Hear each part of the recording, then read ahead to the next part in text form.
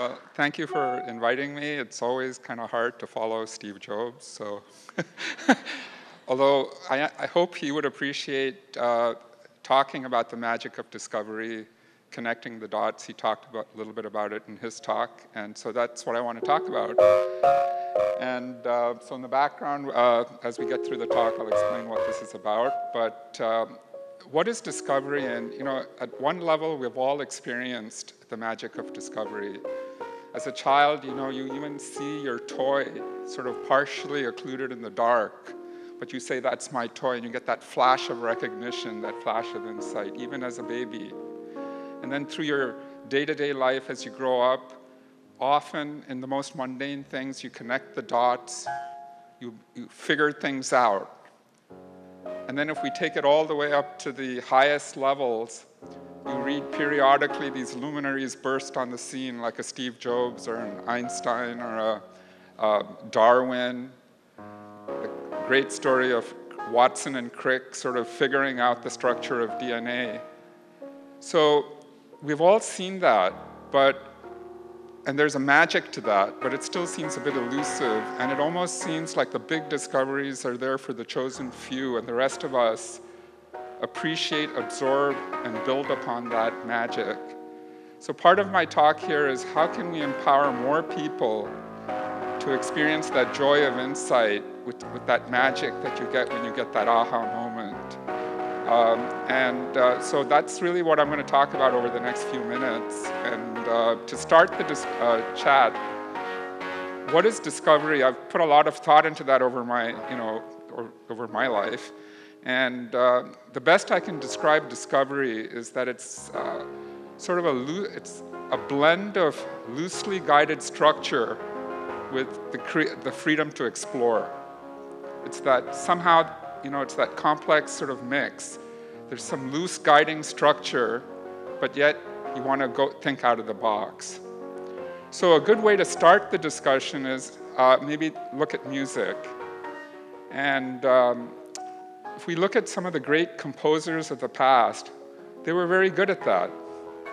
They were guided by loose structure, but then they innovated, and they would find patterns that were pleasing to the ear that they set to music.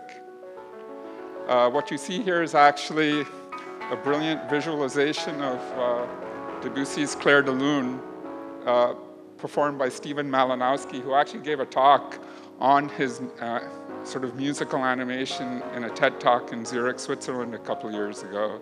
He was kind enough to allow me to use his visual. But there again, the composer had that flash of insight to create the music. The musicians played, and the audience listens. Now, there have been other musical forms where the musician, while playing, within a loose structure, does explore.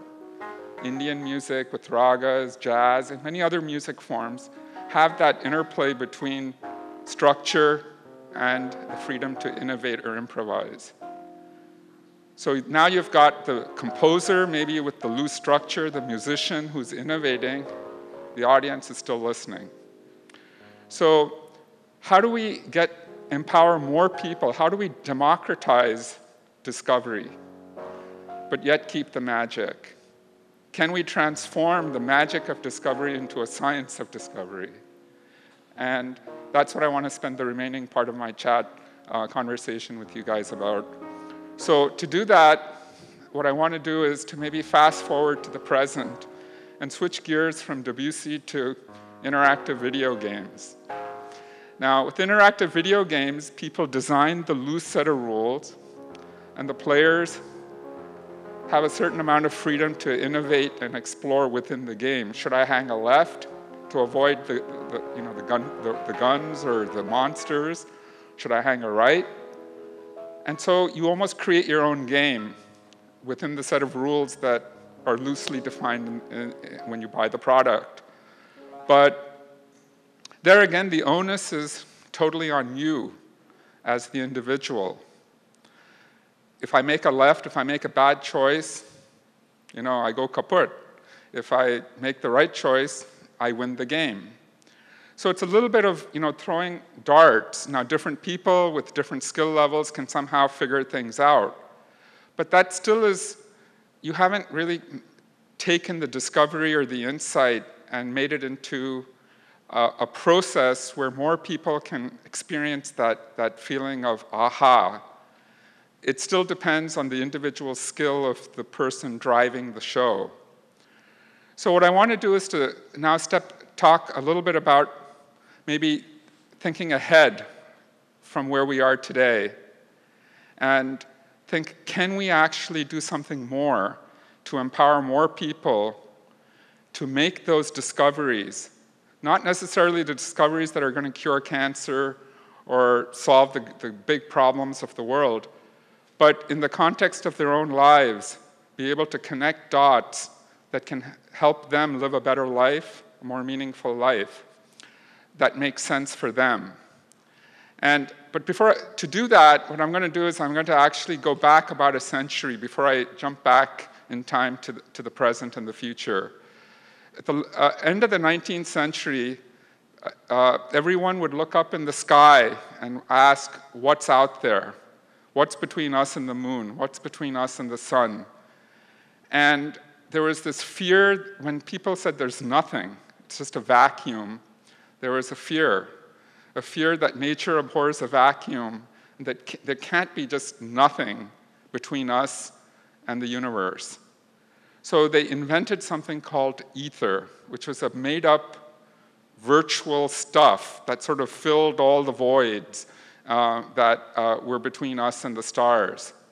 And there was a lot of effort for about 20 or 30 years to develop all sorts of complicated theories about how light sort of propagates through the ether, squeezes the ether out of the way, and all that stuff, and then the whole thing kind of fizzled out. But maybe they weren't really off track. Because if you think about today, we are living, in a sense, in what I would call a data ether. There's data all around us, everywhere we go, especially in the last 10, 20 years, with all the mobile devices, different ways data is communicated to you through all your personal devices, so on and so forth. In sort of a fundamental sense, we've almost become transmitters and receivers of information surrounded by this data ether, which the scientists of the 19th century could only have imagined. So the interesting thing is, how do we interact in this connected environment where there's this data around us, surrounding us, and we sort of selectively choose and pick what it is that we want to look at? So I just want to kind of leave you guys with maybe something to imagine a little bit. If you had, as we all do now, carry all these devices that know something about our interests, maybe, I'm a cancer researcher.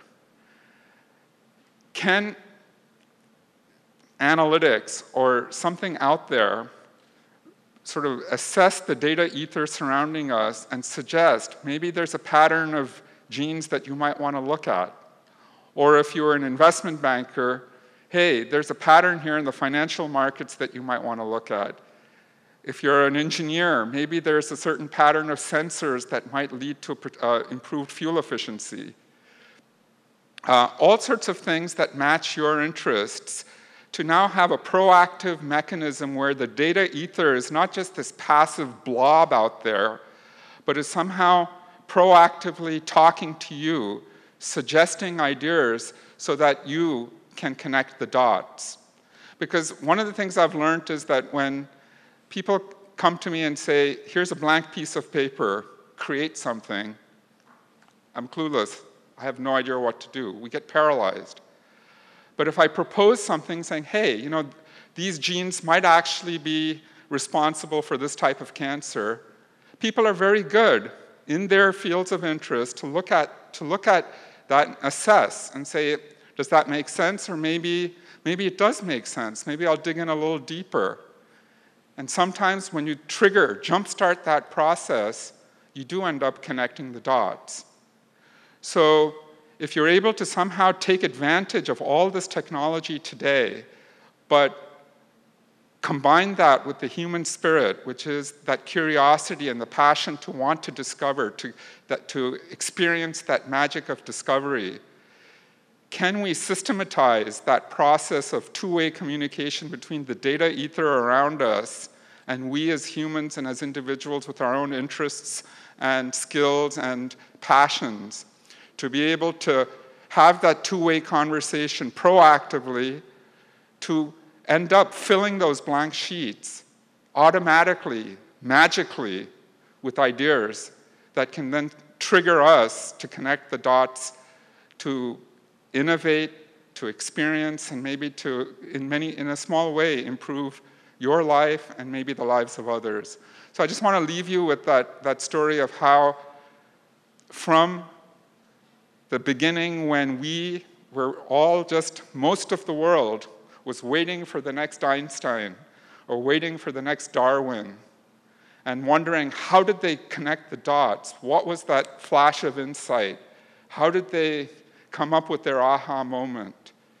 Can we, in today's world, create a world where we democratize that and let more people experience the magic of discovery? So I'll leave you with that. Thank you.